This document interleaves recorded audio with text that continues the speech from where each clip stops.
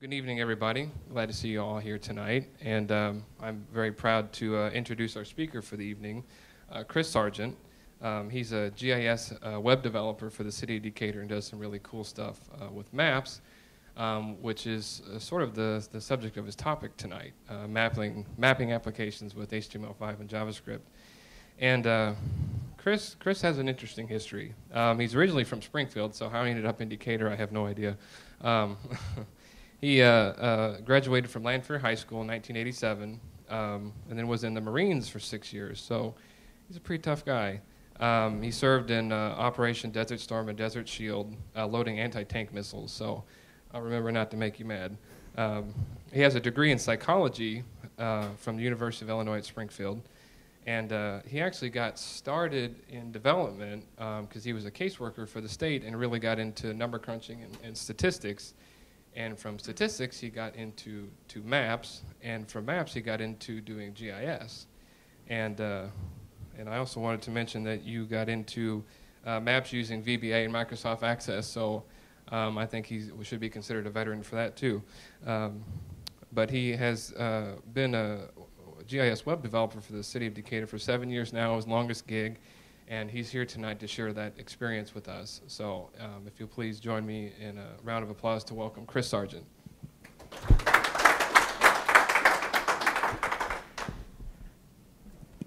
Hey, how's everybody doing tonight? Hey, anybody already familiar with geographic information systems?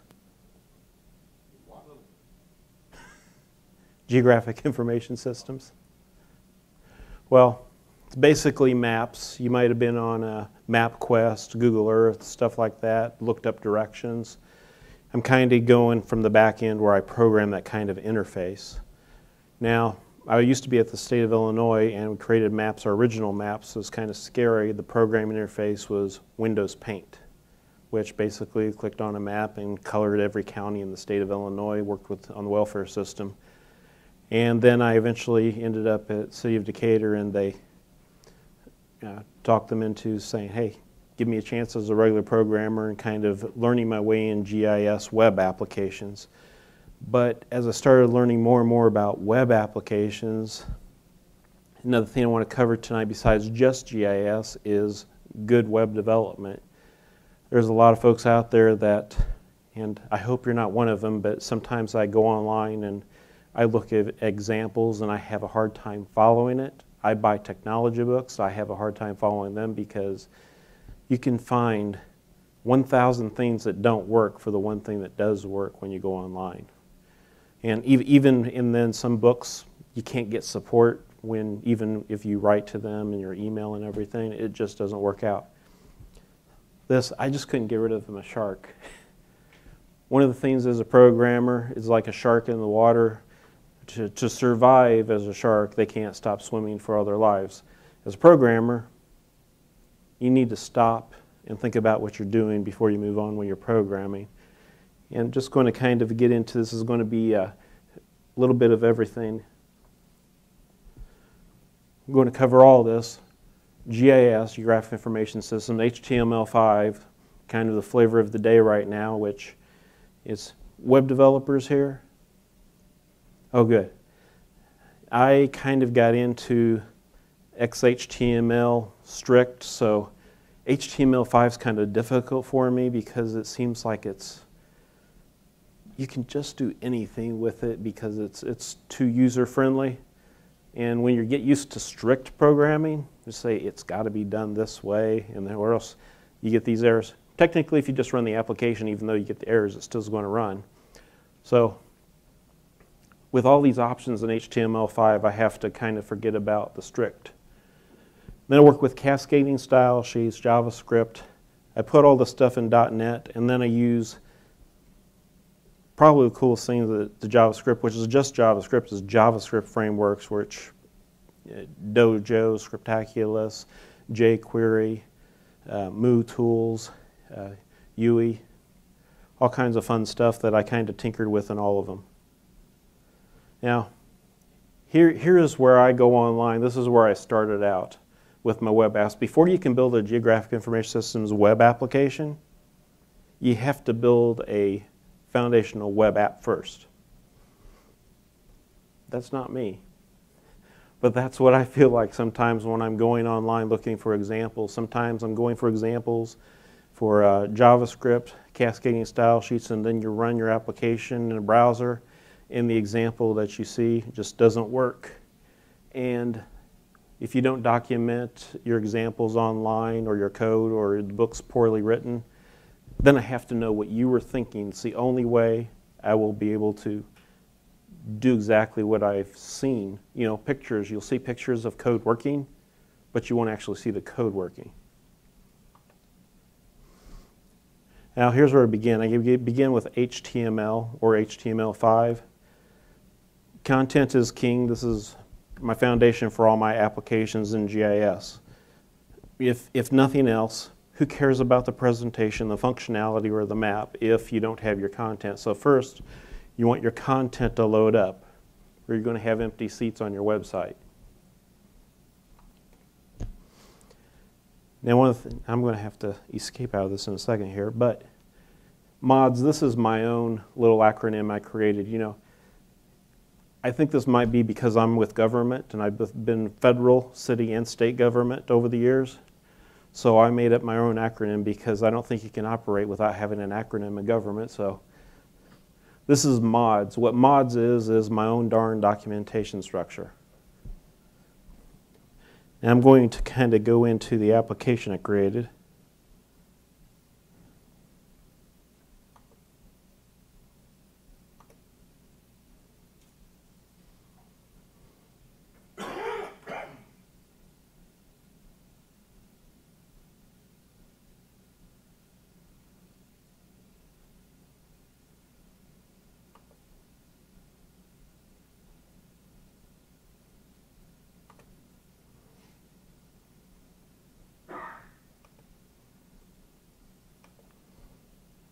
Oh, and all software tools that I'll show you tonight, everything's free. I mean, even though this is a Visual Studio 2010 Premium, you can do with Visual Web Developer, Express, but I'm going to show you some other free tools as we go along here. I'm going to open my default.aspx page.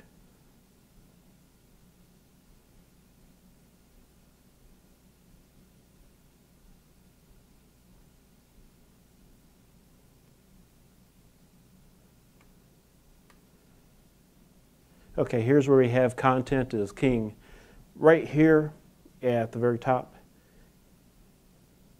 you have doc type HTML here. This tells you right away this is HTML5.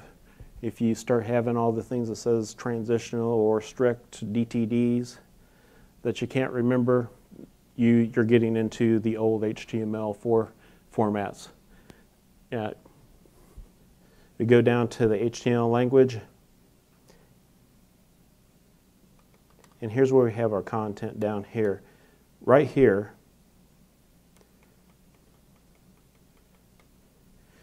see all these div IDs? There's one problem with div IDs for me. A div ID is nice when it starts.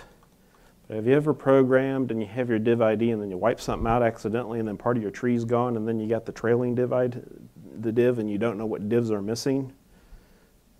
I warned my wife about that when she was programming. I said, you ought to try this because, and eventually she actually knocked out her trailing divs. Well, what happens is, see we have a sidebar top fill, sidebar title begin.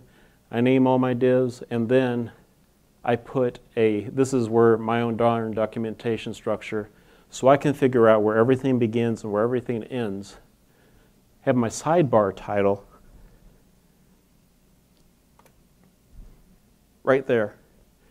If something gets deleted, I can look at the trailing div because it goes just below the div. See right here is sidebar bottom end, same deal there. So if you wipe something out, it's easy to find what you've deleted.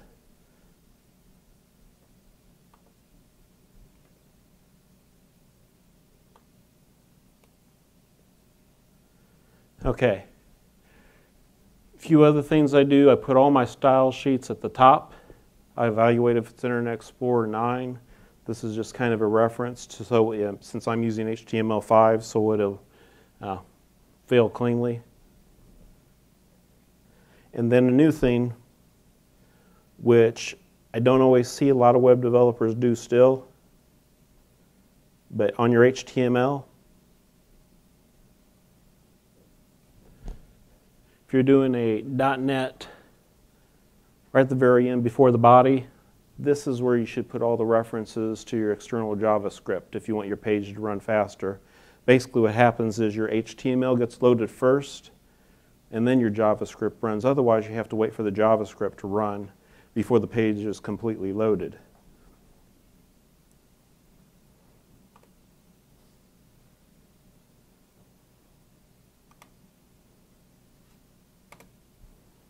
Okay, if style versus style, I have a coworker in my office that he's kind of doing it the old way still. There's 3 ways you can style an application. It's called embedded styles, inline styles, and external style sheets. What's kind of nice about, originally you'd kind of say like you'd have your font and you change it to blue or black or orange, and then you could put it for each paragraph or each line. That's an inline style. Then to make it even easier, you can do embedded styles, put it at the top of your web page, and then you could change these colors. But what's ideal is for your entire website is put this style sheet in an external style sheet page.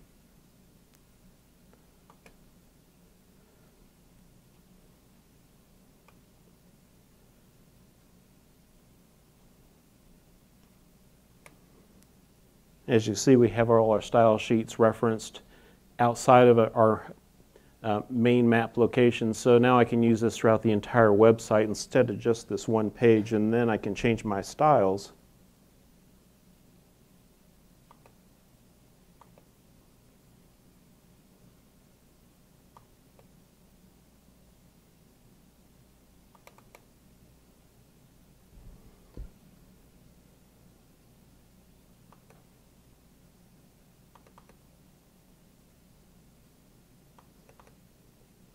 You can change your styles outside. I actually minified my CSS styles, which is good form, but I wanted to show you what the style sheets look like that was layered. This is one of the things you do to, once you have your cascading style sheets and your external styles, what you do is you need to minify them. You can reduce the style sheets by 40%, so when you minify a regular style sheet.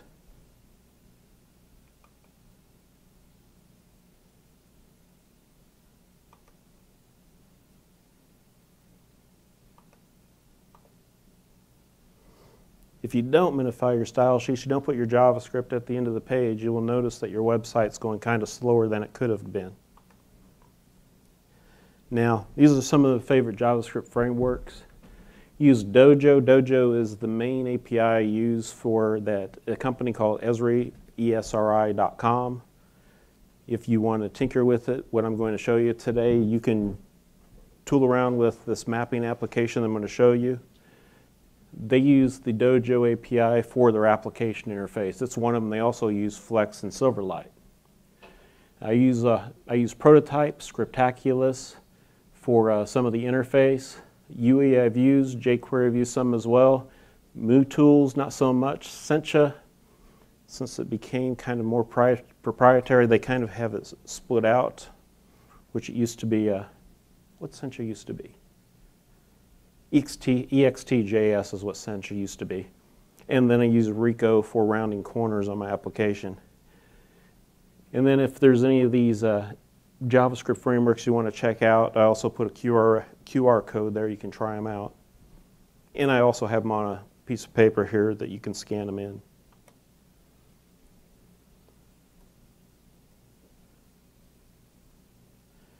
Okay, this mapping application, and we were just talking about privacy before this. I can get in front of here. I don't want to get in front of it. We were talking about privacy with Facebook and all kinds of different things. But this real-world application I'm going to show you actually is, and you're welcome to steal it. I have it on GitHub. It's a sex offender application. It's for registered sex offenders to come into our police department in the city of Decatur, and they ask if they can live at a certain location. And we basically evaluate the address they ask us about, and tell them whether they can or not. The information you're going to see is public information. There's one fake layer on here because it's private daycares, and we can show you the public information, but the non-public information we need to keep hidden.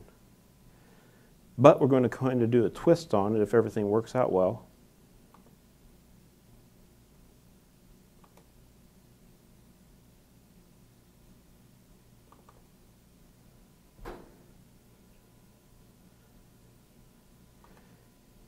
And there's supposed to be a Connect demo in a couple months here.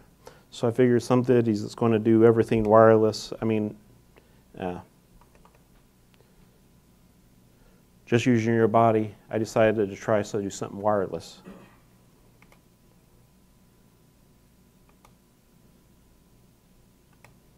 Now, it worked last night, and I'm hoping it works today. I have a Wii remote.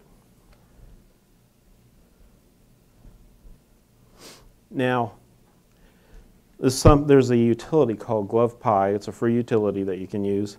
It's a version 4.3, and it works on Bluetooth. Is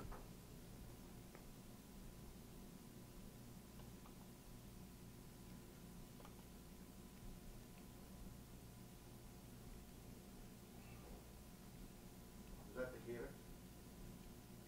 Yeah, this is the city of Decatur. Don't zoom too close to my house.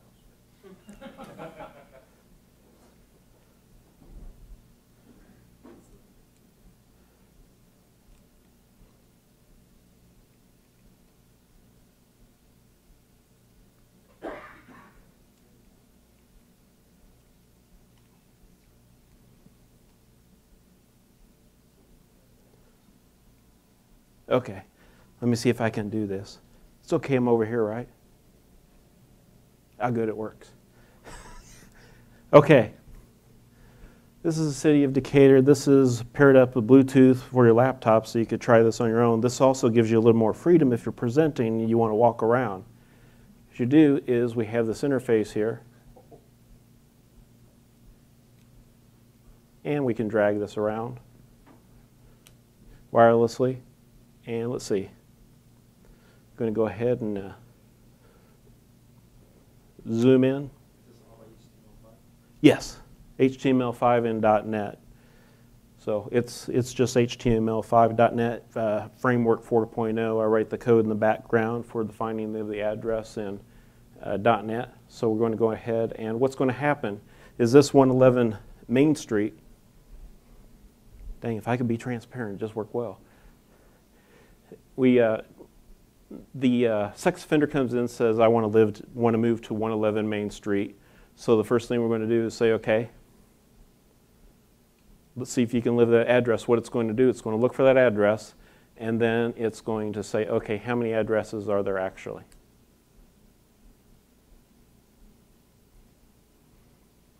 So it zooms in to the addresses it has.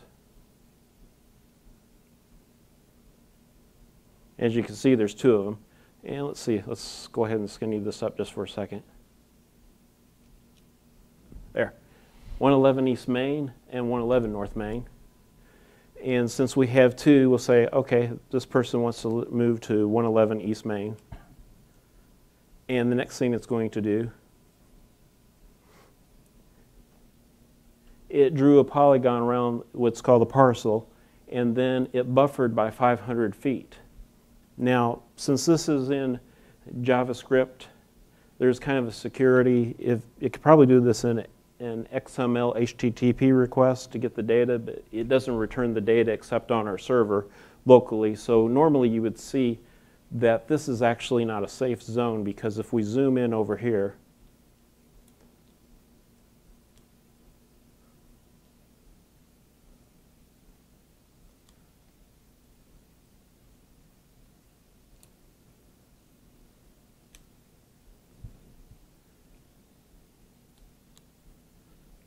if you look right there, you see that building's highlighted just a little bit. It's more apparent on our GIS applications back at work, but that tells you this is not a safe zone, so they couldn't live there. Now, another nice thing, if they don't trust this application, is telling them the right distance. The nice thing we do, we can go to the tools, pull up the measurement tools, And we can just say, okay, let's go down here and go outside the parcel.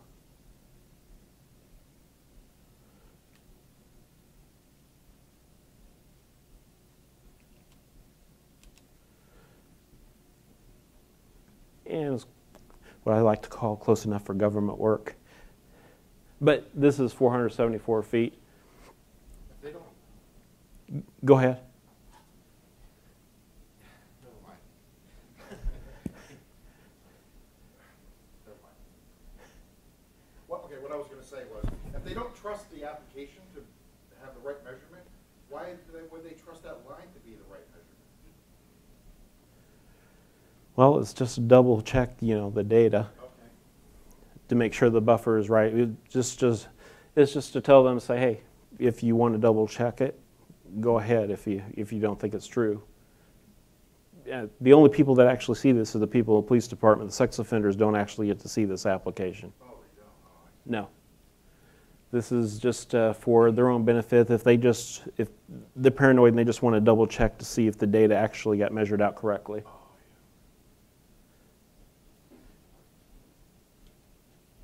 Oh, Question for you, Chris. Yes. I gathered from what you've described so far, it sounds like, these particular individuals can't live like maybe near schools or certain areas. They have to have a distance. Is that what you Yeah, they can't live near schools, playground equipment, not parks, playground equipment 500 feet from them. So how do, when you have this sophisticated software that delineates up to, this many exact feet, it's clear for a police department, but then I guess these other folks, how do they know where they live?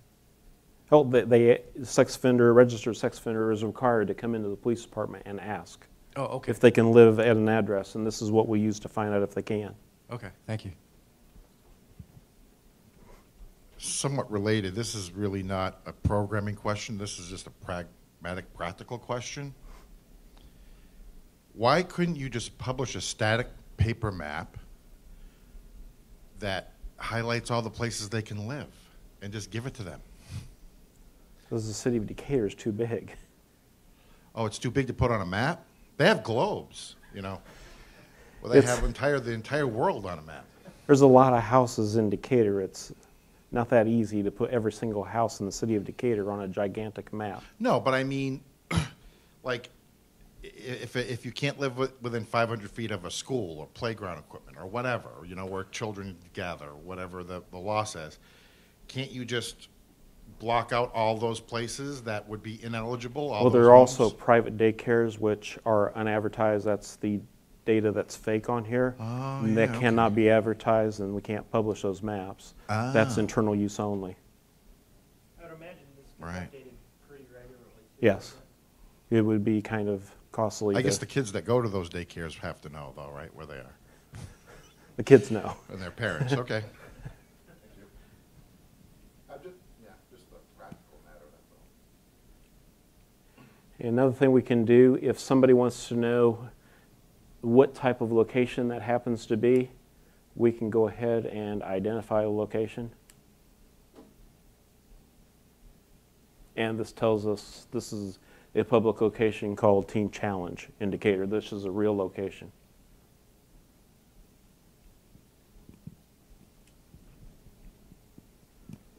Question. Yeah. How is the radius calculated? It's not really programming, more of an interest one. Well, I guess it is programming. How are you calculating the radius there, the 500-foot radius from that shape? Are you recalculating based on each edge or from a central point, or how's that? Well, this is the radius of the polygon, Yeah. and it's based on a geometry service. Right, but let's say in the building there, the lower left corner, it's an awkward shape. So is the 500 feet being recalculated? This parcel right here? No, to the left and up slightly. No, I'm telling you, this polygon right here, Yes. all directions coming from it are 500 feet Okay. in all directions. That's why, I would assume that's, thank you. From the edge of the I would assume that's why Yeah, the it's edge of the not property a, is a it's perfect circle is because it's it's going not off of an address property point. boundary lines. Yeah. So, all right. question while I have the mic. The information about the particular areas, if you were to click on and try and identify an area which wasn't in your private database, is it possible to pull that information from other sources? I mean, like Google Maps, we can click on a restaurant and find out information from there. Have you integrated that type of information into here? I have on another map. There is another mapping application I created. It is for finding an address to see if somebody that wants to work in the city of Decatur lives within a certain distance. And we use our own web services, which are published by us, that has their own data, but we only go as far as Macon County. So there might be like firefighters who live outside of the city limits of Decatur and outside of Macon County, and we have to see if they're within the required distance. And if they are not, we use Esri's web service. That's the company that makes the API we use for this application. And we put the two web services together, and then we calculate the data to see, and we do a... Don't you hate that when your search engine in your own mind doesn't work?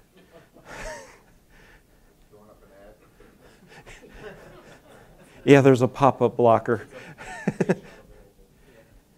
It is intersection is what I'm looking for. We see if it intersects, and then we look up the address, and it crosses over our own data to their data, and then we measure the property, and it buffers the same way. We like say 8 miles. They can live within 8 miles, 15 miles, or whatever, and evaluates that. And that's two different web services, and it's possible to do it with Google Maps and Bing Maps as well. You can integrate our data and their data and Esri's data using web services. Now this thing right here is why I'm using Google. This is one of the reasons why I'm tempted to try to learn MVC, because this is kind of funky. This is .NET where I cleared the results just now, and the clear results button just disappeared. Internet Explorer for some reason does not work. It works in all the other browsers I've tested except Internet Explorer. 8 and 9. One of the other things, if you decide you want to download this and ask me questions, it's right in the web application, my contact information. This is just another Dojo widget. But you can move the map around independent of this box here, and you can move this box independent of the map. And you can go online and steal my code. I don't mind. I encourage it. Anybody want to try the Wii? I did another presentation where we brought up the on-screen keyboard, which I'm not sure how to do that offhand. If anybody knows the special keys? By using the on-screen keyboard, we were using the Wii literally for both keyboard and movement of the map on here. Hey, Chris, can I try it? Yeah. Are there any sex offenders in the room that I can... No, I'm just kidding.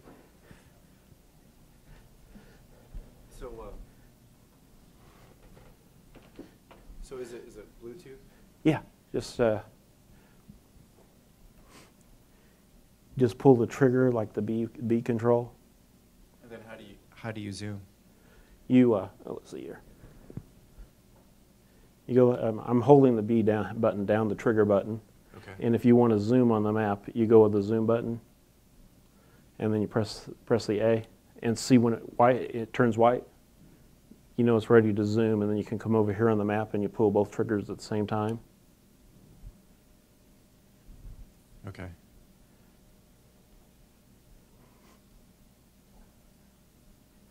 That actually is really close to my house. That's really awesome. Thank you, Chris. Yep.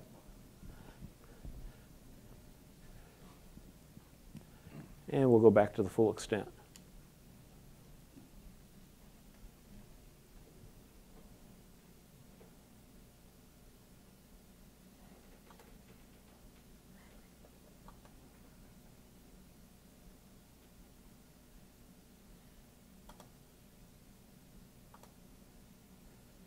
Okay, once we have this mapping application all set and ready to run, there's another thing that, even though I don't use the Yahoo user interface API that much, I do use something called UI, which is a compressor for for CSS and JavaScript.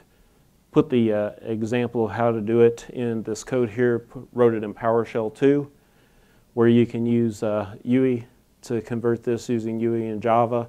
Will compress your JavaScript and your cascading style sheets. When you look over here, your asterisk and your asterisk CSS and JS, that's taking care of all of your JavaScript and cascading style sheets. So if you have several of them, real quick route. If that's not fast enough for you, yeah, what a name, huh? Squish it. This is another tool, and I kind of got forced to use this in C#, which this will take all your CSS files and your JavaScript files and turn them into one file, minified, which will reduce it about by 50% again, so making your site even faster with that. These links here that you see, and this will be available, right?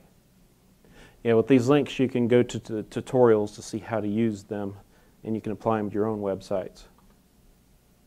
Now here's a bunch of other free tools I like to use, some of my favorites. Notepad++, it's kind of my cheat sheet for HTML. If you're a web designer, you probably already know about this free tool. Why the blue printing on the black background? Kind of hard to see. To anger you.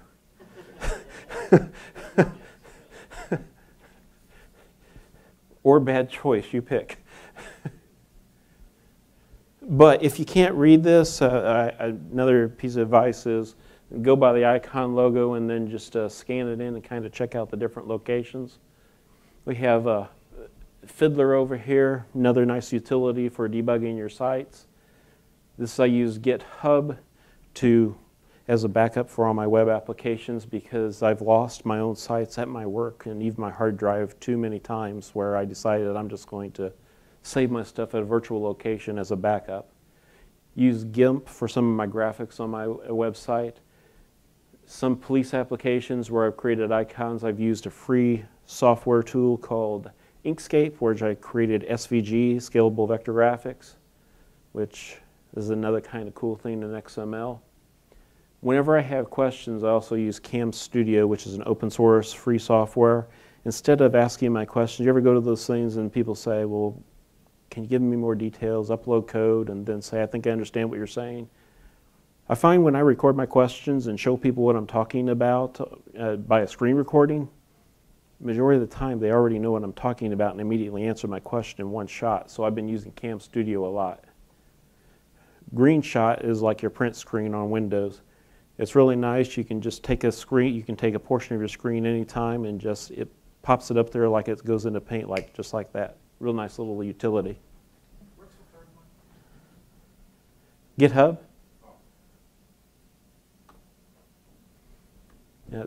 The application I created is in Esri. This is the forums where you can get help if you want to try building these applications. Another thing I do is I publish the videos to YouTube, and then I create a link going to the videos. Instead of writing my question, if you ever see my questions, you'll sometimes see a link and it goes right to YouTube because that's where I publish my videos of my questions. Dropbox, that's my nice way of sharing with others my code sometimes. It's a real nice utility. More and more people are doing that. Twitter, if you want to contact me or not. But it's one of the easiest ways to get connected to me if you have questions on the fly or something, because I kind of have it on 24/7 on my phone and everything. And if you like the QR codes and you'd like to create QR codes that you can scan into your phone also, I created a QR code for QR codes. Hey, if you need to contact me, this is probably my best one to get in touch with me at cruncher06@gmail.com. I work for the city of Decatur. If you'd like to download this application and kind of tinker with it, it'll work right on your machine immediately. There's nothing you have to configure. You just open it up and it runs, just as long as you have .NET installed. .NET 4.0, I should say. But and all the references to the JavaScript APIs that are required is it's on the web. but you can look me up on github.com at csargent45, and it's called SOA Final because I have a few repositories.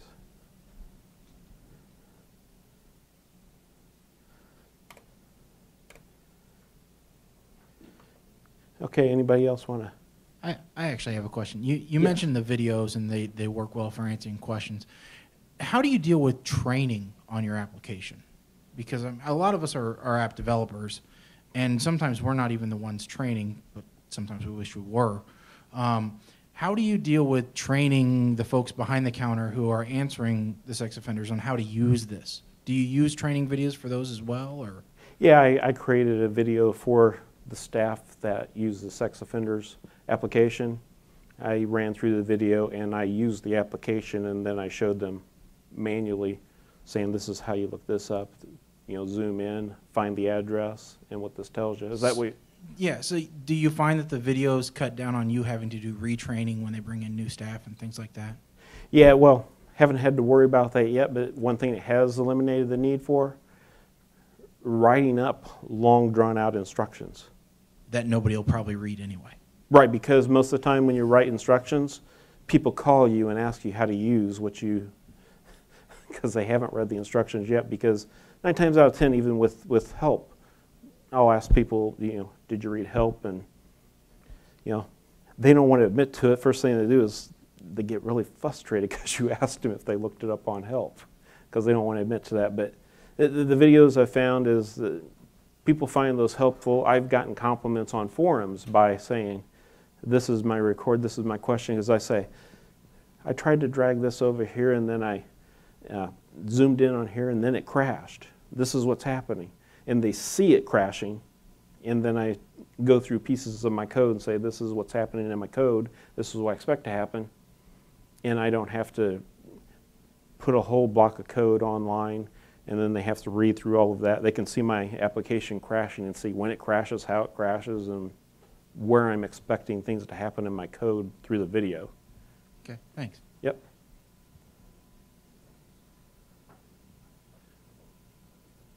Chris, when you were scrolling through your code there, your HTML, Yeah. the first thing that struck me was, well, you pointed out that it was a HTML5 application. And HTML5 is part of the title of your talk. Right. Can you show us what HTML5 features you're using? I don't see any, but maybe I'm just missing them. Oh, they're just like for example, I don't see that you're using any of the semantic tags like aside or asides right that. there. Okay. They're just some of the basic HTML5 tags, not some of the fancier ones. I have the aside. We also have the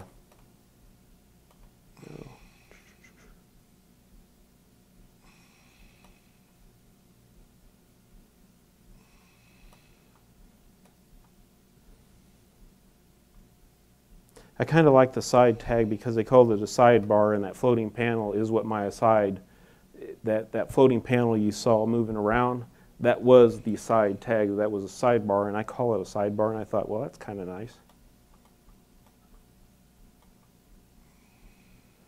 Let's see if I get down here. Section ID, also a HTML5 element. Right. This is where the map is located. Are you using any of the HTML5 APIs or anything else? Just the basic HTML5 tags for the most part. Some of the. Or what benefit do those tags provide over using HTML4 or XHTML? I'm just wondering. Well, I group things based on, like, I put the footer down here because there's no footer in HTML4. I mean, it's Right. For me, it's helpful to group things in certain locations. I put the section tag for my map, and that's one block tab for my map, and then I put my footer title within the footer. And the sidebar helps me, put that in a certain section. It really, more than anything, it helps me with grouping of all my elements. And that's the main thing I've used for the most common HTML5 tags. Right. Yeah, one other question. I noticed that you're loading two different JavaScript frameworks. I think Dojo and Rico, right? Yeah, Or is Rico. it just those two? Yeah. Yeah. Why two? Well, I couldn't figure out how to do rounded corners in Dojo. Oh. So Rico style, and Rico, even though there's not really any work being done on it too much right now, there kind of is, but Rico allowed me to make rounded corners. When you saw that sidebar, that floating, at the tops and the bottoms, it had rounded corners on it. And simply put, I was asked to create rounded corners on the sidebar. So I did. Why Dojo rather than jQuery? Just curious. Dojo was what I first started using. In the future, I plan on migrating some things to jQuery, but for right now, it's easier to continue working with, kind of what you know, and then migrate slowly over as well. Makes sense.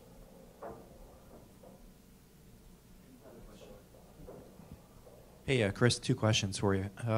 One of them's on the Google mapping software. Do you know what the implementation details are for that? Are they using Canvas for the zoom? That's the first question. Basically, what you know about Google's implementation. Second question is more business process. So if a sex offender moves to a location and then a private daycare opens up within 500 feet, do they relocate? Wow, this is easy. I don't know one either.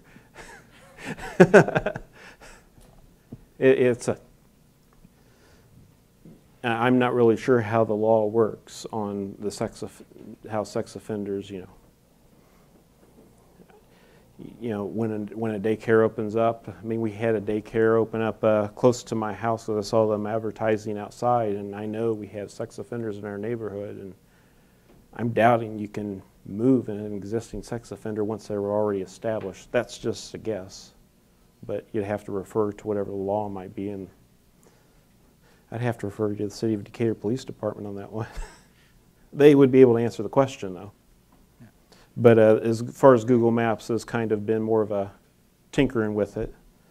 But another thing, though, with HTML5 is when I created the first tag up here, HTML language, this is opening with the HTML language, HTML5, but one thing you need to watch out for is this, where I put meta character set UTF-8. Very important you put that right there if you're going to write HTML5. There's a certain length limit that you got to watch out for in HTML5, and this basically makes it so you can see. It doesn't guarantee people will see this site in English, but this is basically telling you, say, hey, we want it to display on somebody's computer in UTF-8 code. So not all the fancy stuff where you have video and everything like HTML5, but if you go through this, you'll get some of your foundational HTML5, and you also see some references in some prior uploads in GitHub on the cascading style sheets that references some of these HTML5 layers that may not normally work in browsers. I've got it in some compatibility when I've styled the application.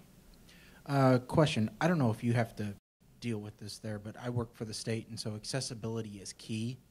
And that's one of the reasons why we're looking at HTML5 is because the increased accessibility, tagging options in it, and with the screen readers especially. Now, your application is very visual, and so I'm wondering, do you have to deal with the accessibility limitations? And if so, how do you with a mapping type solution?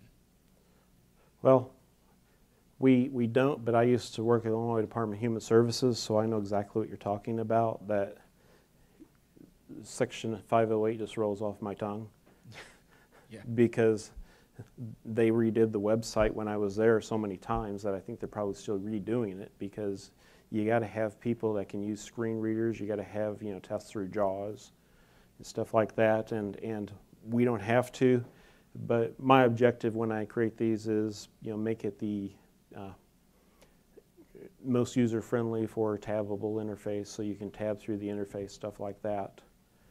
And But as I continue with my applications, and that's why I encourage sharing, and that's why I say I'm on GitHub, go over there and see my application. Right down to that is an important thing for any web development. Anybody should be able to use your web application.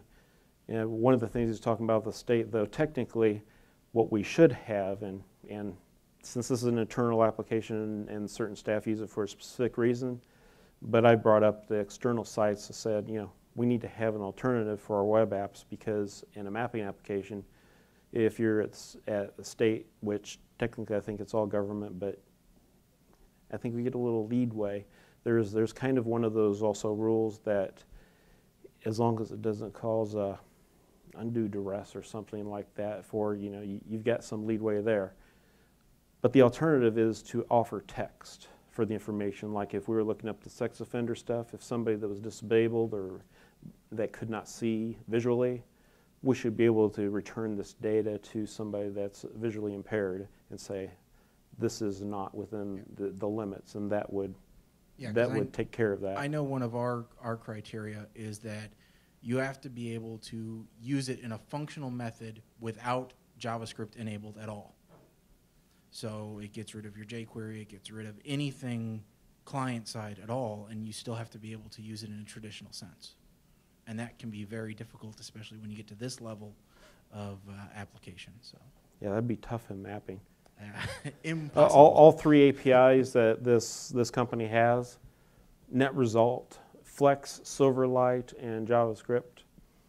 Flex and Silverlight are basically client plugins, so in the end, you're dealing with client 3 times in a row. Yeah.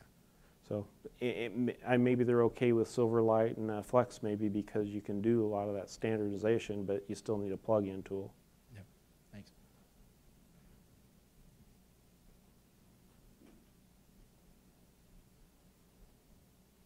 Hey, Chris, another question for you about the business process. It's fascinating. Do you guys ever get a list of sex offenders and then use your software that you've written to correlate that with, where schools are, and then come up with a list of non-compliant individuals? No, we don't. Well, I don't.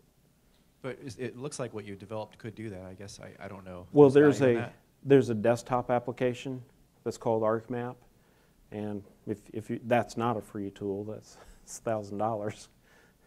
But it has the data, and technically they could look up the information, but it would take a while to evaluate. You could run a query. There's a query builder, and you could go ahead and run it against the 4 layers of data, which is we have these individual layers that says the data is daycare, private daycare, school ground, playground equipment in schools. They could run it against all those different layers, and they could return the data if they wanted to, and they might. But they do crime analysis over at the police department, which that's not what I do for them. Is just to return automated processes that they ask me so they can get things quick.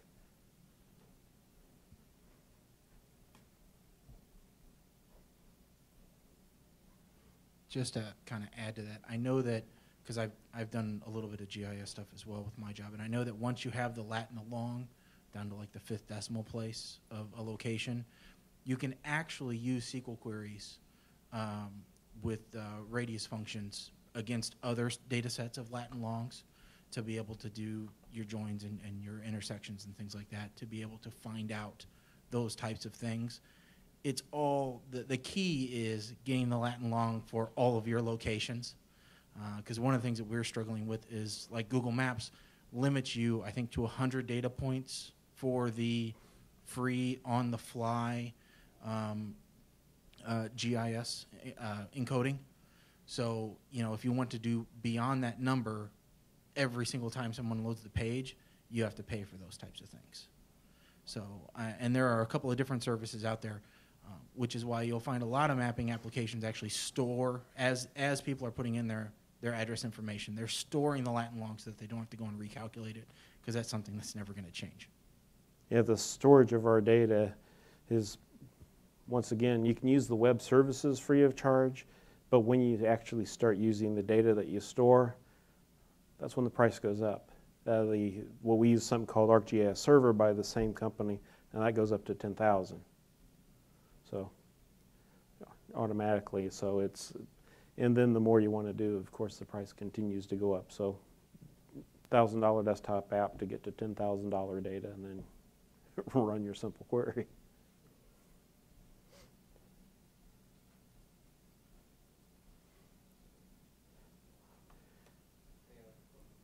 Any other questions?